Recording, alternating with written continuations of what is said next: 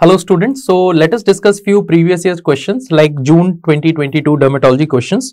So here a question was asked that a 30-year-old pregnant female presented to dermatology department with given condition, what is the likely diagnosis? Now what you can see in this image, you can see that the patient is having this brownish discoloration over face like cheek, nose, chin area, upper lip area and pregnant female.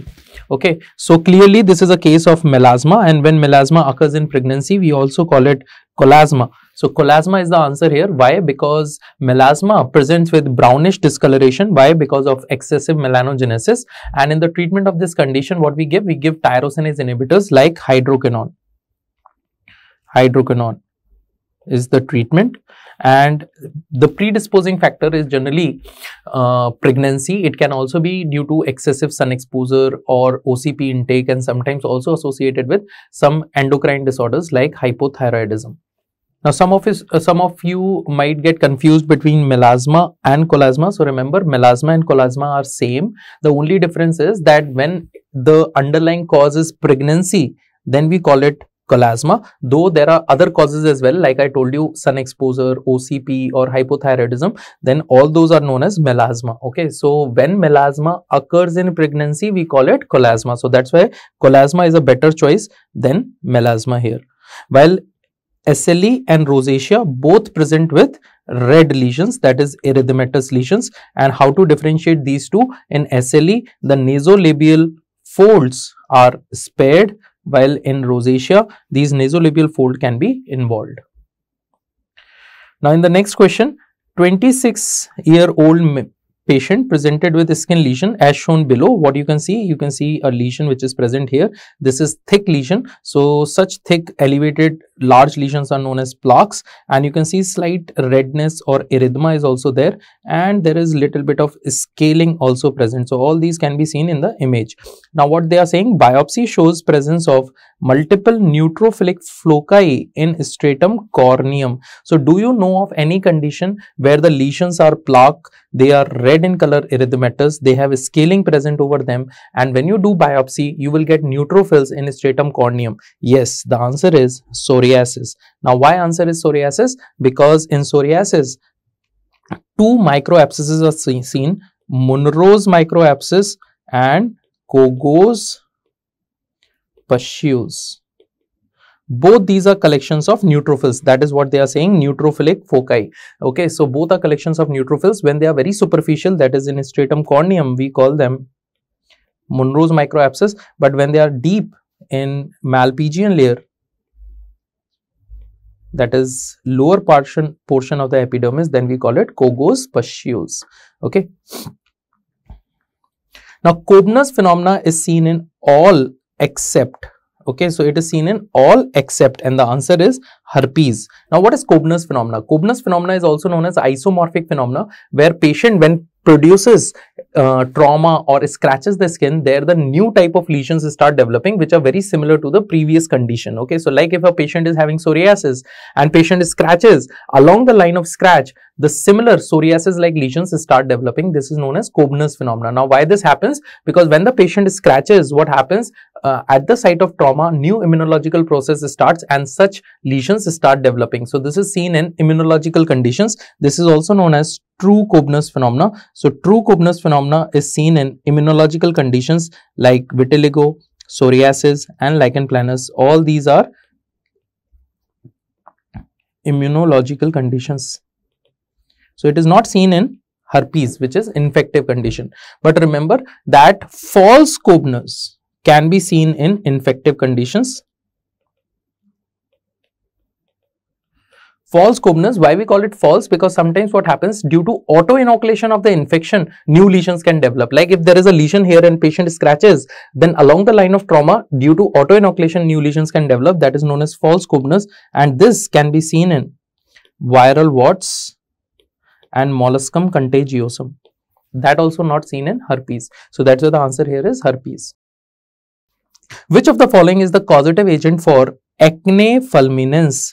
See, acne fulminans is a severe type of acne, and normally the most common type of acne is known as acne vulgaris. The most severe type of acne is known as acne conglobata. But sometimes what happens that acne is associated with systemic features. It becomes severe and associated with systemic features like fever and all. So we call it acne fulminans. Okay. So there is a role of bacteria in the etiology of acne, and that is known as Propionibacterium acne. So this is the name of the bacteria. In short, we call it P. acne also, and this has role in the etiology of acne in a majority of the acne, especially in the fulminant type of acne. So answer here is Propionibacterium acne.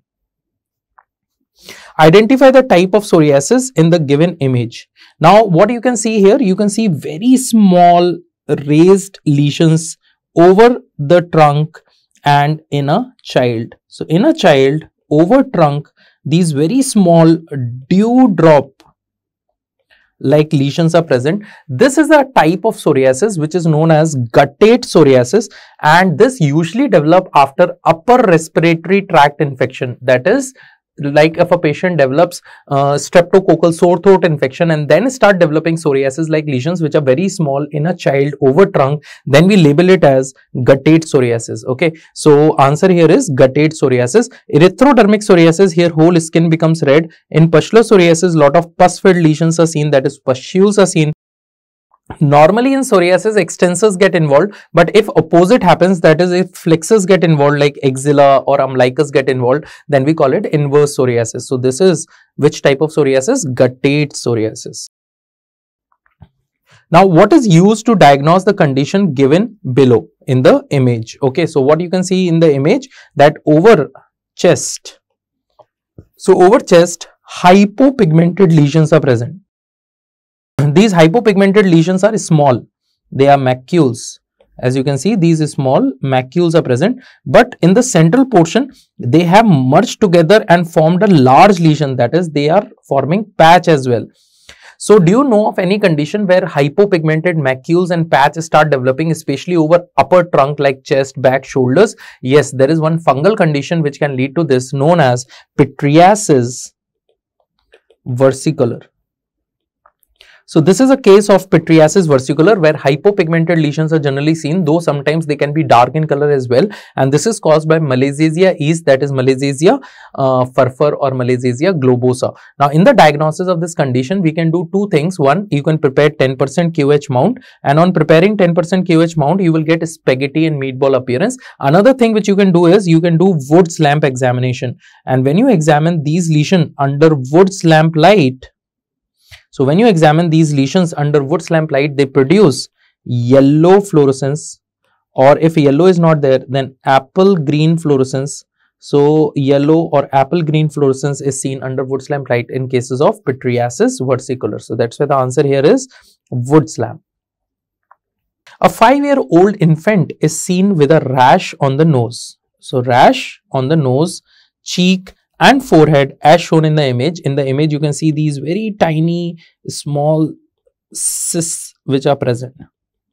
Okay, very tiny. They look very much like whiteheads or comedons. Okay, on examination, they were noted that they were pearly, opalescent, white epidermal inclusion cysts. So you can see these are the small cysts. What is the most probable diagnosis? So remember that these are melia. Okay, if it is single, we call it melium, and if they are multiple, we call it melia. So plural is melia. So these are melia, and melia are what? These are keratin cyst. These are keratin cyst. All of you know keratin is present in the skin. So sometimes it goes deep and a cyst is formed around it. Now this keratin cyst sometimes can be formed de novo. De novo means that without any disease, they start forming over the skin. So generally, the common site is face. Like here you can see they are present over nose, cheek and forehead. So common site is face. So sometimes they might develop de novo, but sometimes they develop where the lesions of bullous pemphigoid. Okay, so any blistering condition, commonly bullous pemphigoid, where blisters are seen, wherever these blisters heal, there these keratin cysts are formed. So you might find melia formation wherever the lesions of bullous pemphigoid heal, or sometimes they might be seen de novo over face without any reason. They might start developing due to keratin cystic formation around the keratin. So these you can see these are keratin cysts known as melia. So thank you very much. Hopefully this was beneficial for all of you. Thank you.